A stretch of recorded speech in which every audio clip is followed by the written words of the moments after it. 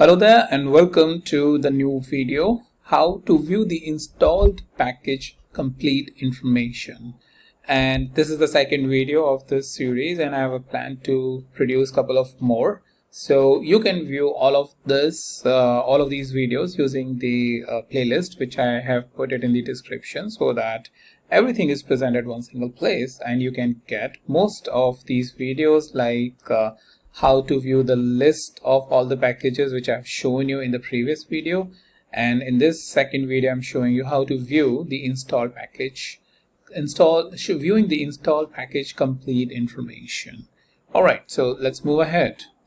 Well, packages have some good information points like their version, summary of their use, their respective homepage, etc. And having all of this information present at single location gives us advantage or having a better view to know whether everything about that package at a one single location, about, for example, what their location is, who has produced it, the respective version and all that, right? So let me show you a quick way to figure out this within Jupyter Notebook. Alright, with that, let's go to the Jupyter Notebook. Okay, there you go. You are. Yep, here it is. Okay, so here, what do I want to show you is the command which is pip, and the parameter we will going to use is the show. Show will going to show the package related information that is already installed in our Python environment. So we will use this. Let me execute this. Okay, so this is the package which is already installed, and what's the name? This is the name. What is the version? Here it is, the version. Package summary. It control Apple scriptable application from Python.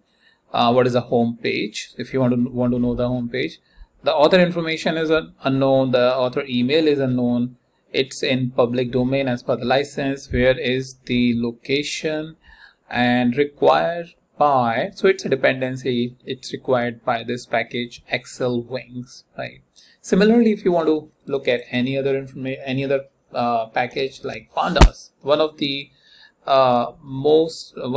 frequently used packages by all of us to do the data analysis. So if we just execute it, you will see that, okay, the name is pandas, what is the version 1.2.4, what is a summary, powerful data structure for data analysis, time series and statistics. What is the home page, right? As per the official package information.